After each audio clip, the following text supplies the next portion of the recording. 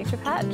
My name is Robyn and thank you for joining in on another Sunday weekly garden wrap-up video, I suppose is what this is going to be. It is a beautiful overcast Saturday afternoon and it is beautiful at the property I'm at, but we are currently in a 3-day lockdown in Brisbane which will hopefully end on Monday. I know it's nothing compared to what a lot of other people are going through with their lockdowns, and to be honest I was going to be staying home and in the garden most of the weekend anyway, but that has just solidified my plans, so I am here and I have been outside in the garden pretty much all day today, on and off with some of the rain that has come. This week in southeast Queensland the rain has been absolutely beautiful, which has really helped where I'm at in the garden right now in terms of preparing a lot of the beds behind me and planting as well. So for this video and pretty much all of my videos, make sure you have a cup of tea or a coffee or whatever beverage you like. I'm opting for a peppermint tea today. I absolutely love this mug that Scott got me for Christmas. It is absolutely beautiful.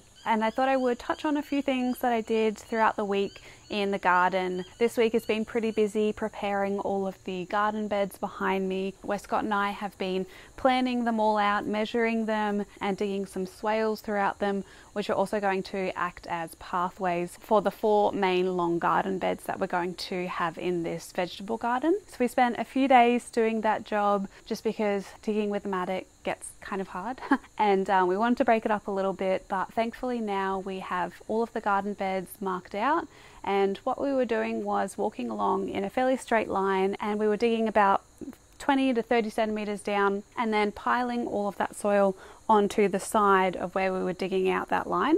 And then I came through and filled in all of those swales with just a little bit of mulch, and that allows for any water that is going to be retaining in those swales to last a little bit longer and not evaporate straight away. Thankfully we had some rain, so we got to test out how those swales worked and they're working really well. I do have to dig out a little bit more on some of the sides just to make sure that the overflow goes to the correct places, but overall the design is that down this slope here that we're going to minimize the amount of water flow that comes down.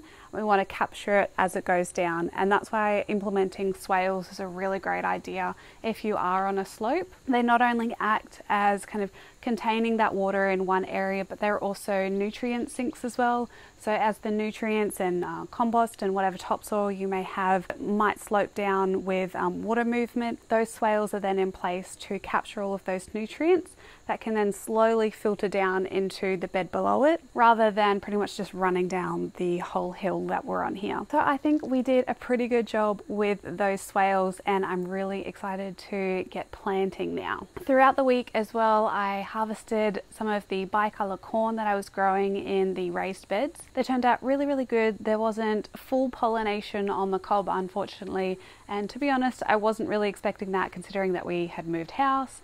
We'd gone through 40-degree days and just ridiculous weather conditions for plants to be really happy, but I'm really glad that we did get some corn from the plants and it was absolutely delicious. I always forget how sweet corn is. It's really surprising just picking it straight off the plant and then having it for dinner, just how beautiful the taste is. And if you've never grown sweet corn before, I'd really highly recommend it.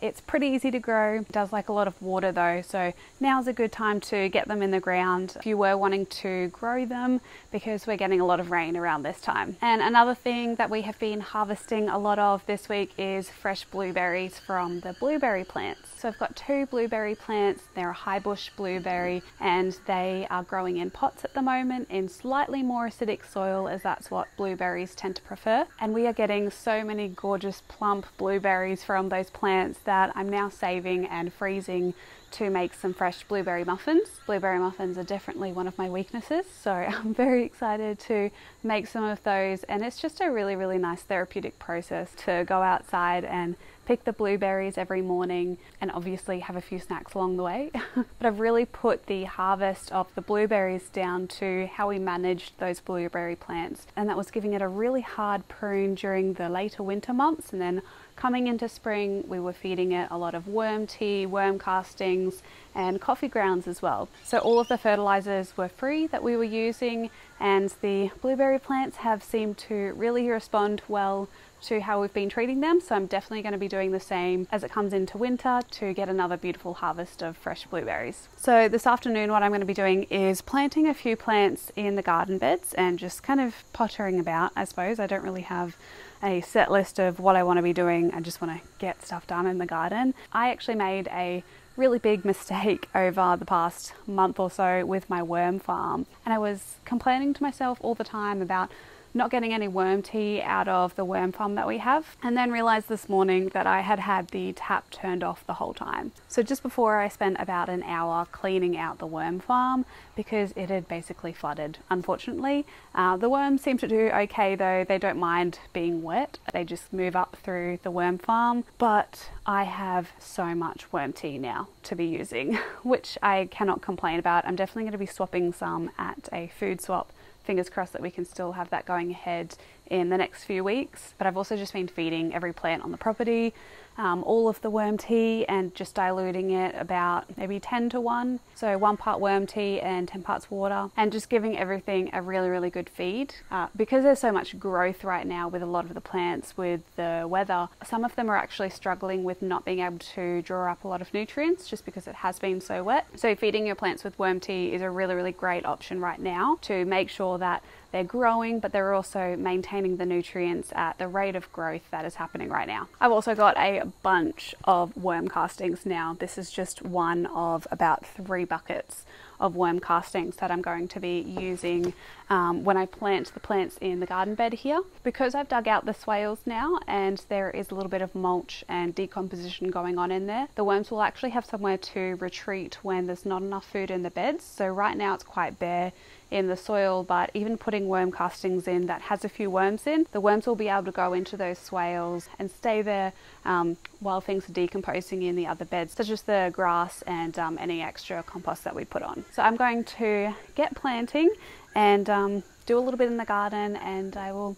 share with you what I get done. Definitely make sure to like this video if you like these kind of garden vlogs. It really does help me out a lot to know which videos do better, and it also just really helps my channel to grow as well by having some interaction between all of you wonderful people that watch the videos and myself, who sits behind a camera standing in her backyard alone and talking to a camera. And also I love reading all of the comments in the comment section down below as well. First I'm going to enjoy my cup of tea a little bit and then we'll get planting.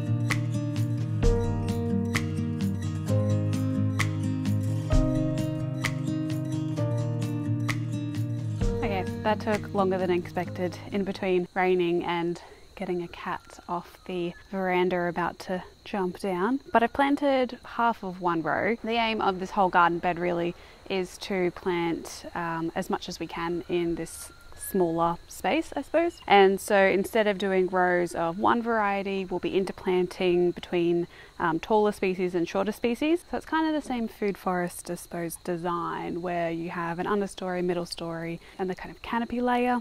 So behind me here, I just planted this right here. basically the planting style of this is to follow pretty much a no-dig style. So I basically dug a hole for each of the plants. Obviously you do need to dig a little bit when you're planting plants, and that is putting the plant in the ground. And I was digging the hole, and then each of the holes had a little scoop of the worm castings that I harvested this morning. And then once I planted the plant in there, I put cardboard over the top so that any kind of grass wouldn't come up, and that could also decompose over time as well. And then mulch over the top, so the cardboard obviously isn't kind of open to the elements, and then the mulch on top of that cardboard will help decompose the cardboard as well.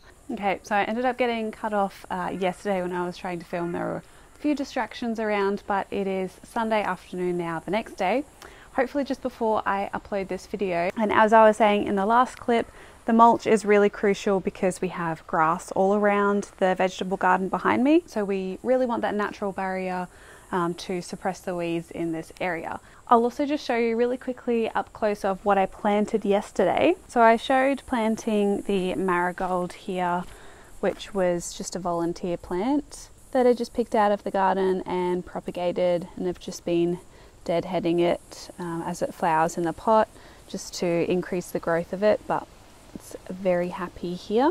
And this is just on the edge, so hopefully it will entice pollinators into this edge of the garden bed. And then the other plants that I planted in here, this one I really heavily pruned back. It's not the most happy plant, but this one here is a jalapeno, and it was producing a few fruit, but it was in a really small pot, so I'm hoping that this comes back okay. And then I have 3 other plants here, and these are all just volunteer capsicums that came out of the compost. So I've just pulled these out and planted them in, and we'll see how they go. If they don't do too well, that's fine. They were free plants. But in between these here, for my kind of overstory layer, I suppose, I'll be planting okra, which grows up to be like a really good sized bush that will protect this area here. And then we'll be planting greens on all of the outsides of the garden beds. And I've also got all of my seedlings on the go. Got lots of okra almost ready to be planted out. Lots of straw flowers, some parsley, a random pig face that I had in there. These have just been the shallots that I was trying to eat and finish that we've had for ages. I'll probably just spread the soil out of this pot onto the beds. And a lot of my tomatoes that I'll probably plant out next week as well. So you'll get to see them when they're planted. So that is all of that area. I think I might head up to near the pool area and show you what is going on around there. The other day I planted quite a few more seeds in that area, where I planted just some greens and some more zinnias too, because that area gets a lot of shade and the greens will really like that kind of microclimate that we've created in there.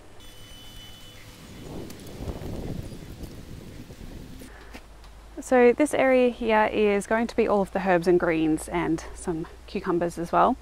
This is a work in progress, a hugelkultur bed that I'm going to be doing a video on soon. And this bed here has got a lot of our lettuce in it and some bush beans and cucumbers that were growing nice and healthy. And I noticed do have some bug pressure coming, so I'll have to look into that.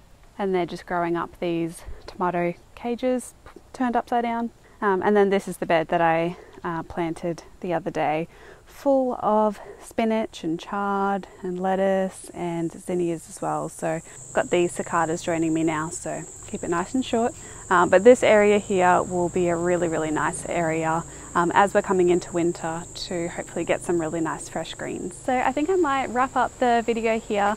I really hope you enjoyed seeing a little bit of what I got up to during the week and what we've been harvesting. I've also been picking some herbs as well. I do have quite a few different herb boxes down here behind me. So we are always thankfully picking nice fresh herbs and greens and now vegetables and fruit as well. I hope you're all having a lovely day wherever you are in the world. Definitely stay safe, and until my next video, happy gardening everyone. Bye.